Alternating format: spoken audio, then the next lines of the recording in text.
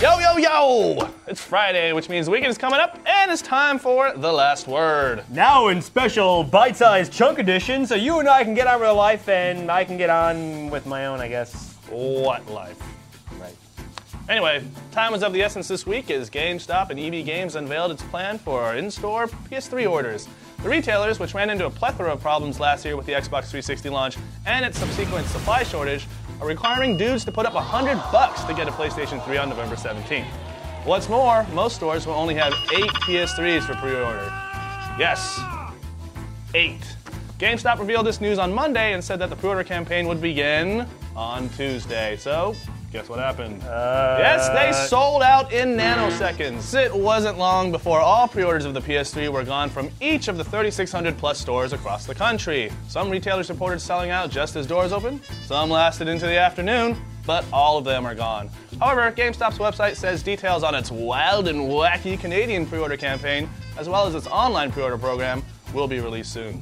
All is not lost for those who missed out on the fun of camping out just for a little receipt. You can still get your jollies with pre-orders for the Wii, which hopefully will begin soon. Speaking of EB Games, the retailer, or more precisely its parent GameStop, is taking a second whack at digital distribution after its failed 2001 venture EB1. This week, the online stores of both companies, ebgames.com and GameSpot.com, launched their own PC game download centers. Instead of offering rentals like EB1 did, which is probably why the venture tanked in the first place, the stores offer full-size games for unlimited use. Boasting a list of more than 1,000 titles, the catalog includes such arcade classics as Capcom's 1942 and the original Driver, as well as recent games like 2K's Civilization 4. The games list also includes more obscure offerings such as Ad Games Italia's Beach Volley Hot Shots and Atari's Freddy Fish 4, the case of the hogfish rustlers of Briny Gulch. Hogfish rustling. Are you ready to rock? What does that have to do with hogfish rustling? Quite you, that was a rhetorical question. Of course you're ready to rock, and yes, you're also ready for some football. But first, The Rock. Red Octane revealed the soundtrack for Guitar Hero 2, and well, it's full of guitars and stuff. I'm not going to list all the songs, just the ones you kids who listen to Slipknot, Fall Out Boy, and that other garbage should know. These are the tracks that will change your life, like that kid in Almost Famous when he found his sister's rock and roll.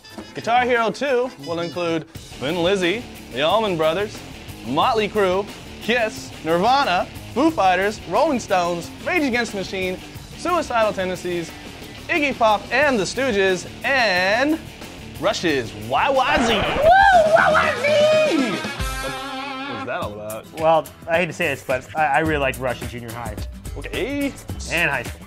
All right, that's fine. And college. Just how old are you, man? Hey, man, Power Windows, man! Neil Peart is God, baby! Woo! Speaking of wacky Canadians, here's Brennan Sinclair with the hottest news stories hot off the GameSpot news desk griddle.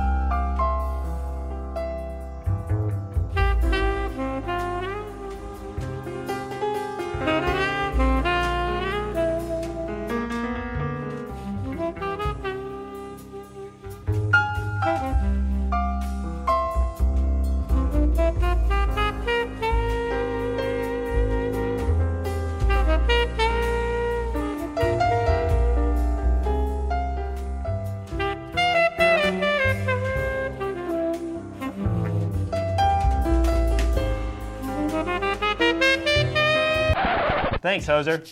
This week's rumor comes courtesy of the finale of Warhammer 40,000 Dawn of War, The Dark Crusade.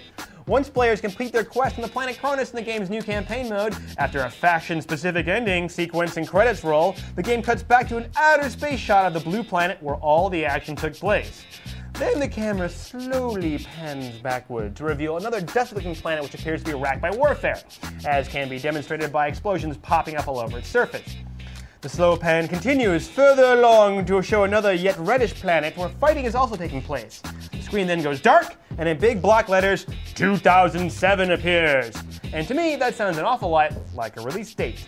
Anyway, speaking of releases, now we're free. They've released us into the wild. If you're free this weekend, check out GameSpot After Hours on Saturday night. You can watch all the fun right here, GameSpot.com/afterhours, including the evil, the insidious, Homer Cam. Oh, what? Ah! The horror, the horror.